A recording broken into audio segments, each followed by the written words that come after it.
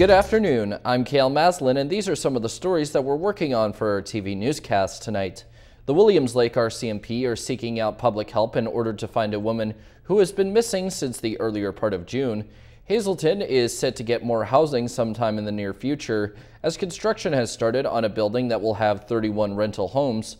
BC is trying something slightly different to try and recruit family doctors, although a report says that this attempted method is not a new system, and a BC MP is said to want a bill that is very punishing to those who take the life of an on-duty police officer, extended to both firefighters and paramedics as well.